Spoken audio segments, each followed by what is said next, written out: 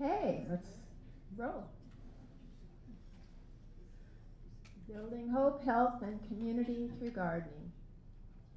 What I want this to be about is not me, but what happens to people like me and communities when these kinds of experiences that I'm going to share with you go on. The relationships we build with one another. Could we start? Oh, okay, it's too late. That was okay. So there's Michael Pollan, and of course we've heard his stories, and talks about eating and where does our food come from, what decisions lead to healthier lifestyle, and Richard Loeb has recently spoken in our community, telling us how nature nurtures beings and a good physical and mental health. And we need nature near us, he says, in our backyards and in our cities. And gardens offer something for everyone. And these are my grandchildren up in Portland, already skilled and in love with technology, but also fortunately having outdoor play. I'm very excited about learning how to transplant pumpkin seeds and very good at doing it and being very tender and gentle with their hands. So I discovered gardening when my third graders' bean cup science experiment ended, and instead of sending home the plants, we started a garden. And the next 3 decades, my teaching increasingly was infused with garden-based cross-curricular education, and about an acre of the Monte Vista School campus got re-landscaped with vegetable butterfly gardens, sunflower houses, etc. And here you see students dramatizing one of my favorite pieces of children's garden literature called The Carrot Seed. Of course, they also grew carrots and harvested healthy snacks. And so garden education and school gardening is definitely growing, and we can see that in our local community with the Orfila Foundations and the City College's School Gardens program and the Food Bank's Grow Your Own Way program and many others. So after I retired in 2005, it was really rewarding to see that there were parents stepping up to the plate and creating and expanding garden programs and garden happenings, including this farmer's market, a little farmer market that continues. Originally we started it to raise money to have a salad bar at the school, and now the school district has that, and the money raised at the salad bar at the farmer's market is used for the garden programs. So the kids are learning about growing herbs in this picture at an after-school Whole Food Kids Club monthly. So even Whole Foods is really involved with helping our community learn about fresh food and healthy food.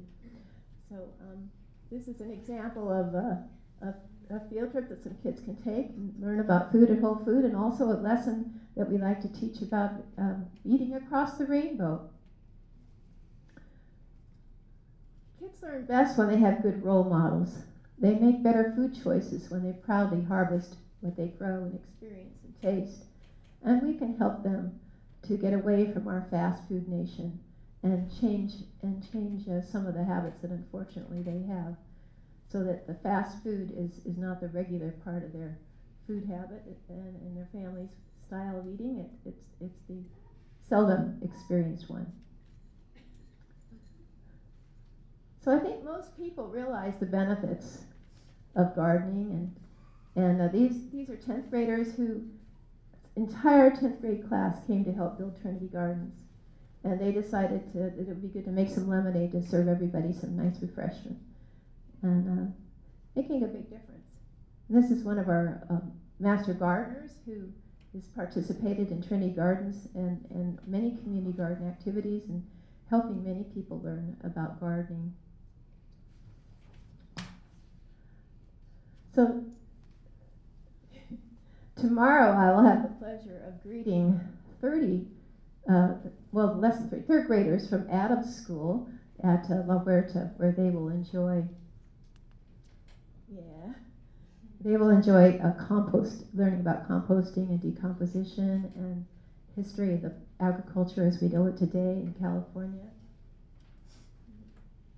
So what we need to do is think about ways that we can all make a difference, because really what it's about is training up our children and giving them the experiences that will help them to grow in healthy ways mentally, spiritually, and physically.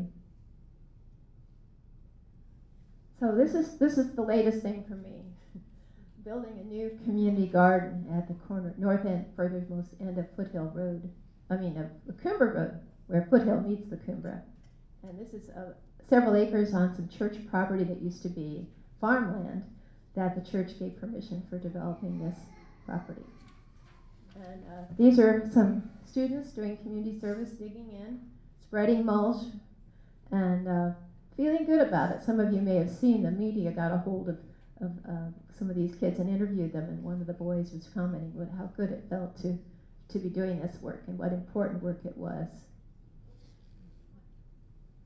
So we accomplished the garden, and so what is the purpose of all of this besides bringing people together to do something really enjoyable and learn how to plant? Well, we now harvest, as you can see there's quite a bit growing in the garden. We harvest twice a week and deliver to some needy programs, including this one here, which is Food from the Heart, which prepares food for 150 households every week and delivers that food to those households. That's where that wheelbarrow I was pushing is going to. And then we also provide food for a women's shelter every single week. So it's really fun to make a difference for kids. I'm looking forward to a third grade class coming next week to see the Food from the Heart program and also learn about doing community service in the Trinity Gardens. And they know, as we do, that a pack of seeds is a pack of hope. Give a kid a pack of seeds, and it's a pack of hope. So I put some seed packages out on the outside table there, and if you'd like to take a pack of seeds and spread some hope, that I'd love for you to do that.